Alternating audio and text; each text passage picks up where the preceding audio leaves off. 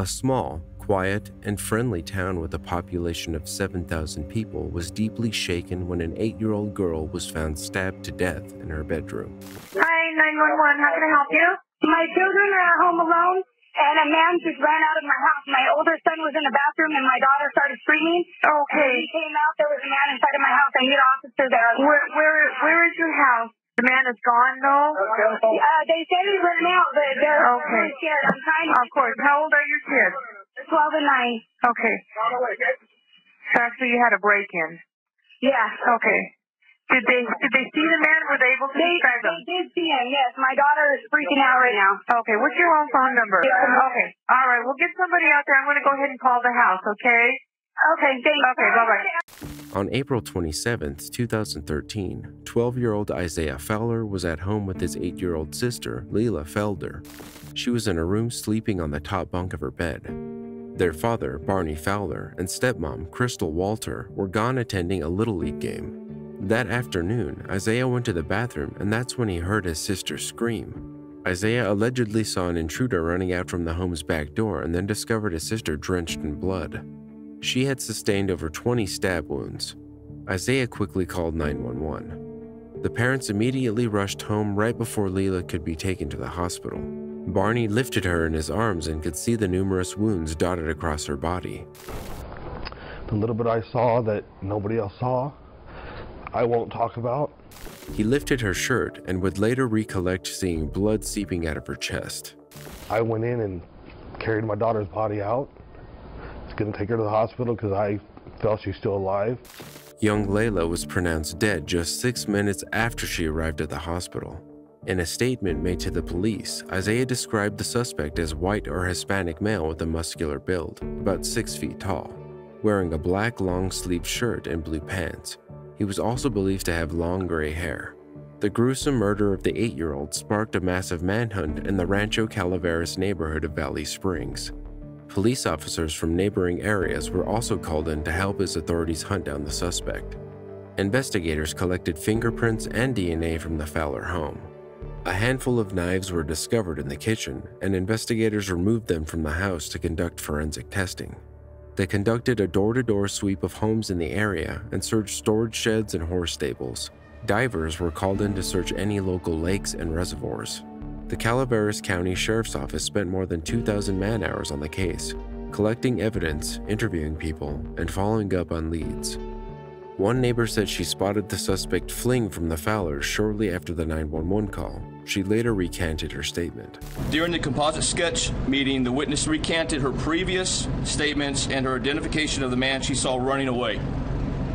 She also refused to provide a description to the sketch artist so that a composite could be completed. What was an important witness to the investigators was no longer credible. The news was not taken well by members of the community who have been living in fear.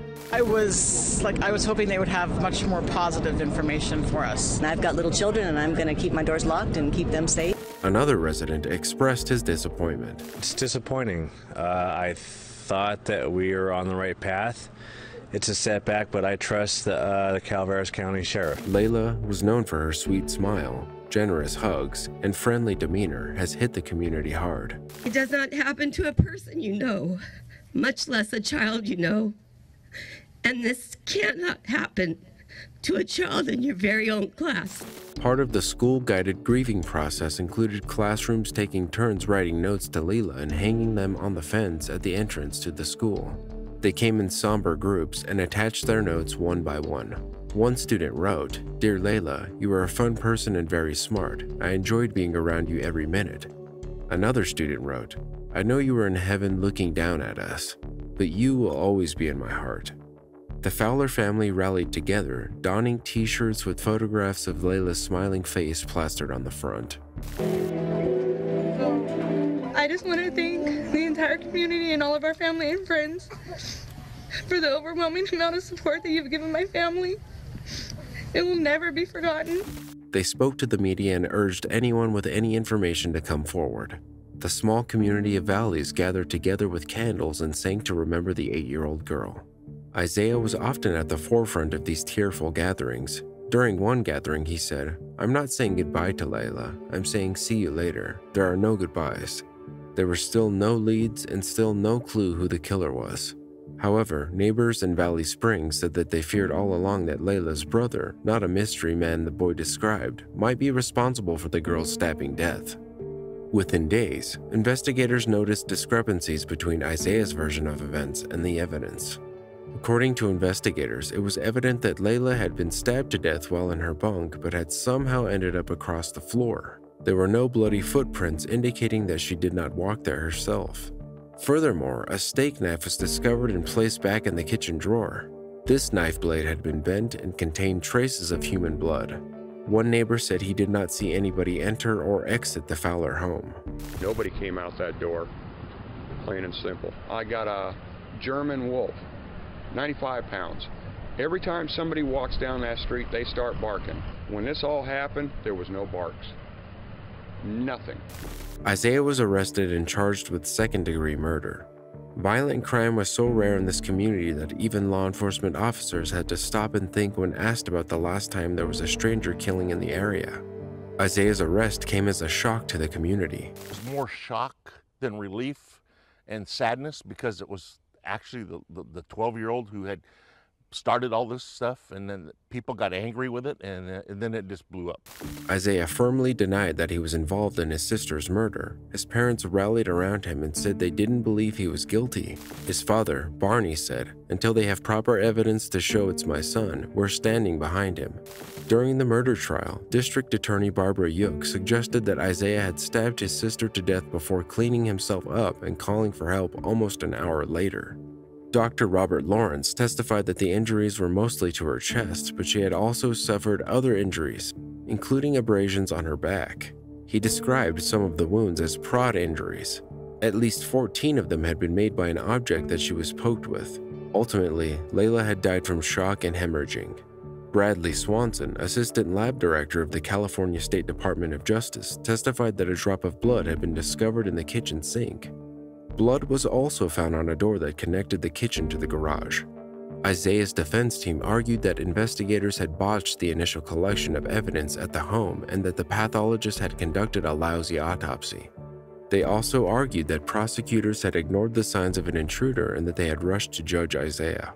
In the closing arguments, the defense team said that the prosecution failed to offer a motive for the slaying, adding it was unlikely that a 12-year-old boy would have enough criminal sophistication to clean a crime scene so well. In October 2015, the 12-year-old was ultimately found guilty of killing his 8-year-old sister. He was ordered to remain in custody at the O.H. Close Youth Correctional Facility until he turns 23 years old. The boy's father stormed out of the court when the verdict was read, while other family members shouted in disapproval. Barney Fowler told reporters after the verdict that he still believes his son did not kill his sister. Day one, they started showing me, this is what we have, this is what they had. I said, if you have evidence, arrest him. Here he is. But you have to convince me, and they still haven't done that. They manipulated and twisted everything to help benefit them, and there's plenty of proof and facts saying he didn't do it. The California Appellate Court reversed the ruling, saying 2 of Isaiah Fowler's interviews violated his rights. He didn't get an attorney, and he didn't get his Miranda rights. Instead, he got badgered by law enforcement who tried to convince him that they had proof that he had killed his sister when they didn't. The Fowler's family lawyer said that the DNA found on Leila was further proof that Isaiah did not kill his sister. So the DNA that was found on her body did not belong to our client. Anyone in his family, any of the law enforcement or first responders or crime scene technicians who were in the house, and no one who was in the federal database. However, Judge Susan Harlan, presiding over Fowler's retrial, reached the same conclusion of guilt as Judge Thomas Smith, who oversaw Fowler's first trial. Harlan reiterated her certainty that Fowler is guilty.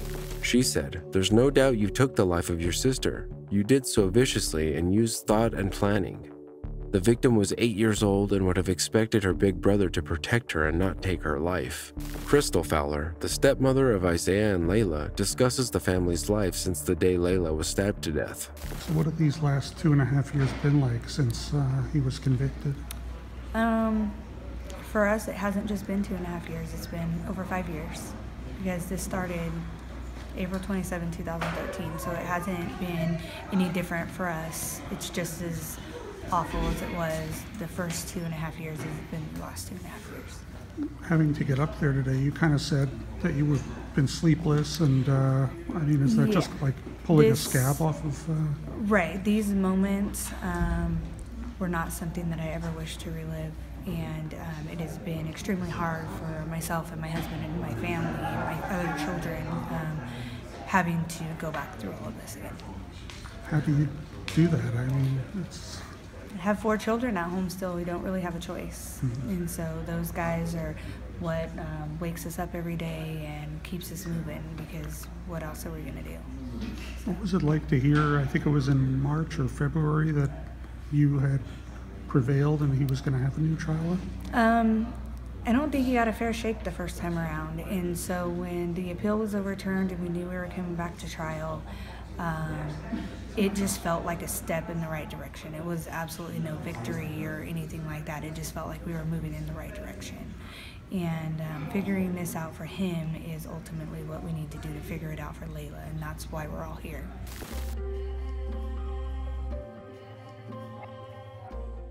In September 2021, Winnebago County Sheriff's Deputy Joshua Douglas responded to a call at 164 Van Buren Street in Thompson, only to find himself facing down a man with a gun taped to his hand. Dispatch. Yeah, this is James Anderson from Thompson, Iowa. Yeah. Yeah, I've got somebody was hit me just earlier. Somebody what? Hit me. Like an assault? Yeah. Okay. What's your name again, sir? James Anderson. Anderson? I didn't catch your first name. James. James. Okay. What's your address, James?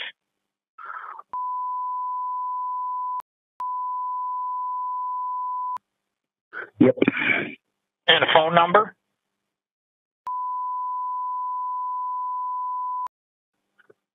Who hit you? I don't know what his name was. Okay. Where did it happen at? At my place. Okay. Do you need any medical assistance? No. Okay. And when did this happen?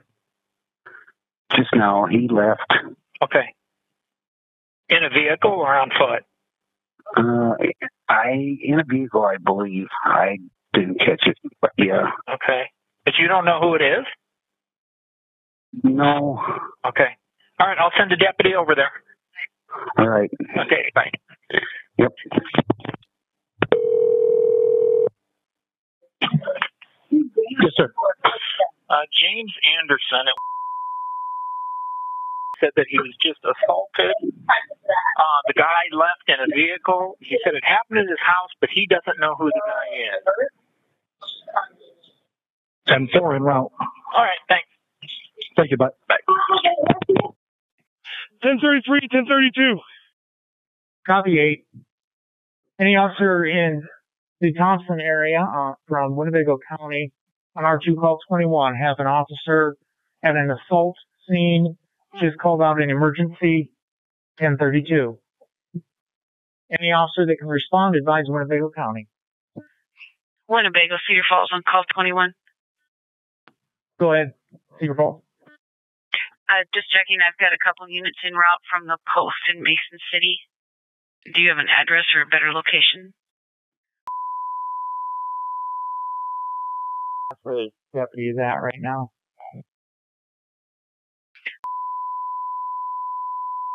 10-4. Winnebago, go ahead. Were you able to copy any of the traffic I had with the deputy? Yes, we understand it was a fake assault call to lure the officer to the scene. That's correct. 10-4, we're monitoring TAC 22. All units have been invited to switch there. 95-4 has been advised. 95-1 is out of town. I have units from Winnebago County, Forest City, and Lake Mills en route. 10-4, sir, drop the gun. I also have state patrol units en route from the post. 10-4, it was a fake assault call. Copy 8. Was this call to lure you there? 10-4, what's your name, sir? What's your name? James Anderson. 95-8, 41-8 is just coming into the south side of town. 10-4, he's getting close to his apartment now. 211 on scene. 1926. What's up, bud? Undo your gun now. Winnebago 8 shots fired. Copy, shots fired at 1927. Responding agencies to Thompson, be advised, officer advised shots have been fired. PD, I need your shield. James Anderson initially made a distressed call to 911, claiming that an assault took place at his home. The dispatcher asked Anderson to repeat his name, asked for his address, and sought additional details. Anderson was short on details. He claimed that he didn't know the person's name and he didn't know if they left on foot or in the car. When the sheriff got to the scene, Anderson was holding a loaded handgun. He told Sheriff Douglas that he called 911 as a ruse and there was no assault. Anderson refused to put down his weapon, and the law enforcement on the scene negotiated with him for 10 minutes. When he pointed his gun at the sheriff, he was shot once and later died of his injuries.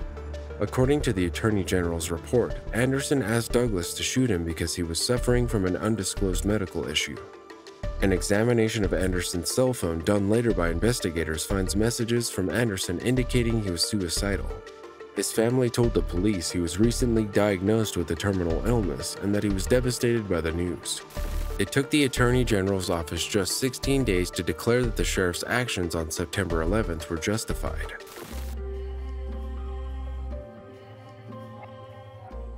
At around 8:23 p.m., officers responded to the Old Dixie Lodge to a report of a female who was not breathing. The woman's screams were reportedly ignored as her boyfriend beat her unconscious. Where is your emergency? She's not breathing. Please come here quickly. She's not breathing. Come on, quickly, sir, come on. Sir, stop yelling at me. City and what's Florida. What's the nearest cross street, sir? What's the nearest what? What is the nearest cross street? Beersford and Woodland. What's the room number? How old is this person? She's like 26. Why is she not breathing? Did she take something? She was drinking alcohol. That's all that she was drinking alcohol. Is her She's chest not breathing. rising? Sir, stop What? yelling. Is her chest rising and falling? No, it's not. That's why I'm asking for y'all. Is she turning blue? Yes. Okay, are you willing to... to? Sir, stop yelling. Are you willing to start CPR? I've been trying. I've been bringing it to her mouth. I've been pumping her chest. Do you want to continue? continue? Listen to me. Do you want to continue CPR? What do you want me to do? Tell me what to do. Is she lying flat on her back? Yes, she is. Okay. I need you to put one of your hands in the center of her chest between her nipples, and I need you to put your other hand directly on top of that, okay? We're going to do 30 compressions. You need to go at least 2 inches in depth, and we're going to go hard and fast, okay? We're going to do 30 compressions. I need you to count with me, okay? Okay, go. All right, 1, 2, 3, 4, 5. Count with me, sir. 6. Check for breathing, sir. Do you want to do breaths? She's not breathing. Do you want to do breaths? Tilt her head back so her airway is open and pinch her nose and give her 2 breaths. Baby, breathe, baby, breathe. Baby, breathe. She didn't take anything? No, nothing. No, just alcohol. Okay. Let's start again, sir. 1, 2, 3, 4, 5, 6, 7. Only 2 breaths, sir. Is she breathing? No. Oh, God. Sir, listen to me. My unit is almost there. Sir, do you want to keep doing compressions? Okay. 1, 2, go faster. Sir, check for her breathing. Okay, listen, I have units on scene. Let's go again. Is she falling? Sir, can you hear me?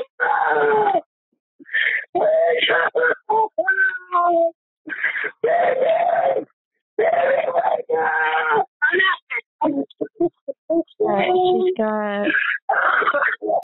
When officers arrived, it became very apparent that the victim had been brutally beaten as she had severe swelling around her eyes, nose, left ear, and a laceration to her forehead. According to the investigators that were on the scene, her injuries were very disturbing. Detectives later found out she had multiple facial fractures as a result of the attack.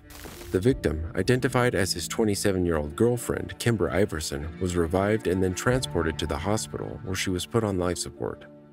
On Monday, December 9, 2019, Iverson succumbed to her injuries. An autopsy report revealed that the cause of death resulted from blunt force injuries to the head.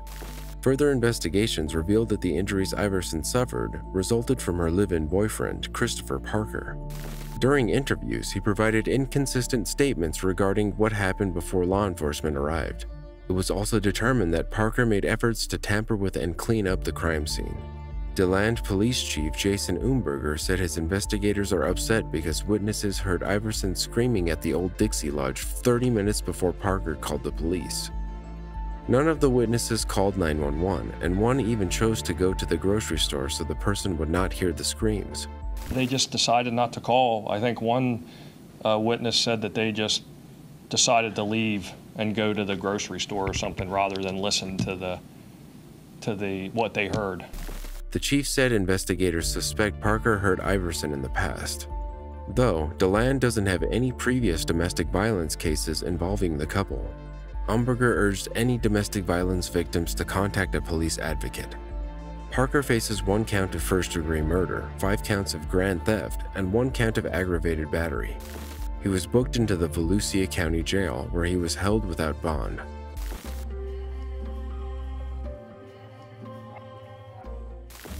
"63-year-old Deborah Martell desperately crawled and yelled for help after getting shot in her leg at her North Naples apartment complex.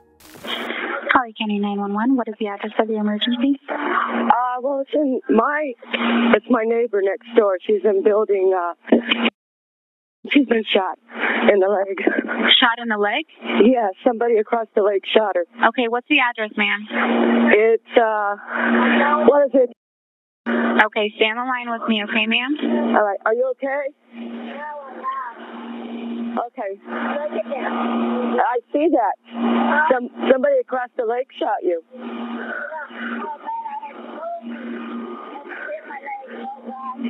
Okay, ma'am. Yeah. Oh, God, I see it. Yeah. Okay, you're saying it's not showing that. Validating. What's the building number? Why don't you? It's building. You can. I'm right next door. Just use my address then. Okay, ma'am. Okay, are you with the neighbor now or no? Yeah, I'm helping her to get up here. Okay, is she bleeding? Yes, it's bleeding. Okay, is there any way you can control the bleeding? Oh my God, there's bullets right there, isn't it? Yeah. Yeah, I'm gonna get something. Okay, where's the suspect that shot her? It's on her lower left leg. No, where did the suspect go? The person I don't know. It's across the lake. She didn't see who did it. I just heard it in my leg. I heard the gunfire, but I thought it was a backfire from a car, ma'am. I can't get in the front of my house. Okay, ma'am. Be careful. How long ago did this happen? This is 5 minutes ago. I heard a scream. Oh, man. And I ran out my front door. Okay, where are the injuries? Pardon? Where are the injuries? The injuries? It's her lower left leg. Lower left leg? Yeah, I know, honey. Calm down. I know, but I got They're coming. I got all kinds of problems. Patient, she has diabetes? Yes, she does. Okay, is there any way we can control the bleeding? I am, let me see what I have. Can you get a clean or dry cloth and press down on the wound? Well, the bullet's like right there. I just don't want her to bleed out, ma'am. Let me see what I can get. Okay, ma'am. Do you see any suspicious persons in the area? No, I know we got the lawn service here, so. But, like, where the noise was coming from, did you see any, like, a group of people or somebody over there? No, I did not. Okay, where exactly is it from your apartment? It's right across the lake. We have like a man-made lake with the water fountain. Okay. Is it the side closest to Pine Ridge or where? Here, we got it Yeah. Go ahead. Yeah, I know what I'm doing. Yeah. Okay, ma'am. Is it coming from the front of the apartment, or where is it coming from? I can hear you right now. I'm sorry. Everybody's getting excited. Ma'am. Yes. Okay, it's really important so that way the deputies know exactly what's going on. Is it towards the front of the apartment? No, the back. The back of the apartment. Mm-hmm. The fire department will blow. Oh, God. No. They're coming, okay? They're coming. They're going in as fast as they can, okay?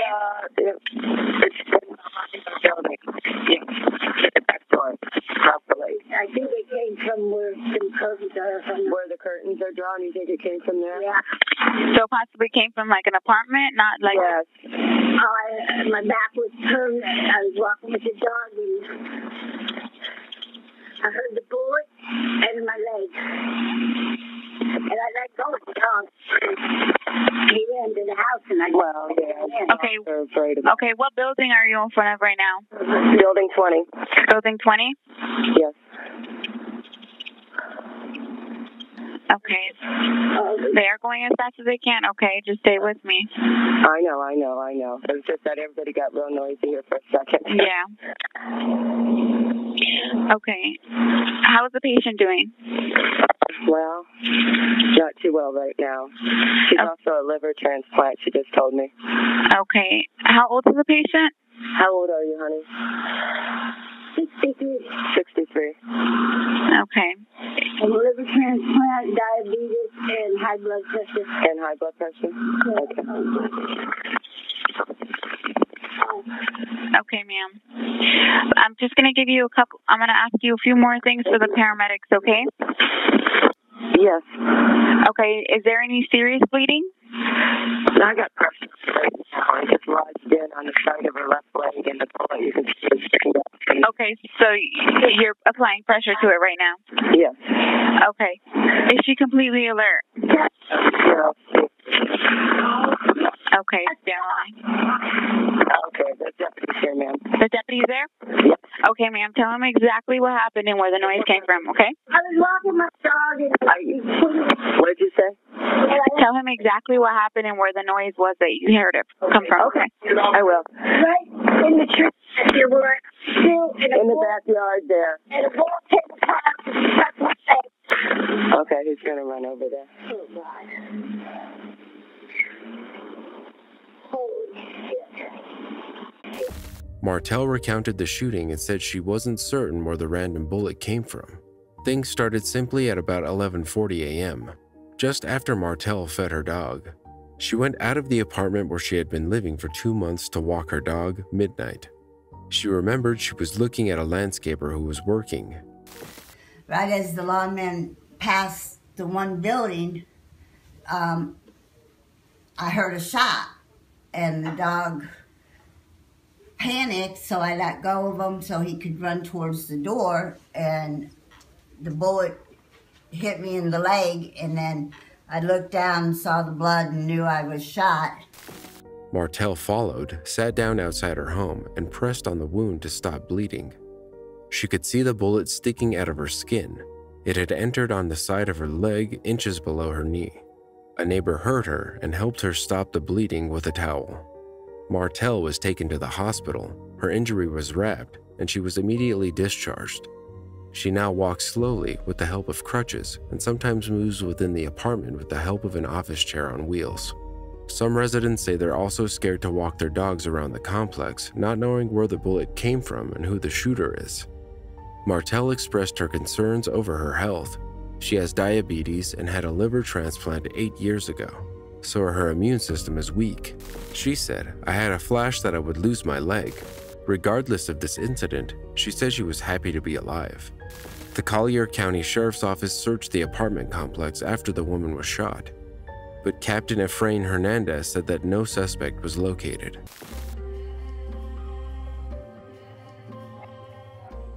In October 2011, 5-year-old Emilia Kegley was looking for her mother, backed a car out of the driveway, then called 911 for help. 911, your emergency. My mom's car backed down on accident, and I need the police to pull my mom's car back in. Everywhere when I got off the bus, but my mom wasn't here, and I miss her so much. It's all right, honey. Mom's going to come back. Mom probably went looking for you. Worried that her mother was at home, Emilia decided to look for her, starting her mother's 1999 Lincoln Navigator. It backed down the sloped driveway and came to a stop on the grass across the street. The young girl then dialed 911, explained the situation, and asked for quick help getting the car back home because she said her mom would be upset with her. She didn't want to admit she was behind the wheel. Officer Ryan Grimshaw said he responded to the house to find the SUV had rolled backward out of the driveway, across the street, and into a neighbor's yard. He said, "You could tell that she followed exactly probably what her mom does when she gets in the car. She put the keys in the ignition, pulled it into drive, turned the headlights on, like she was ready to drive somewhere, like she was grown up." Police eventually managed to reach the girl's parents and sort out the confusion. No charges were filed. For more True 911, watch this episode next. You can also let me know which call was your favorite in the comments below.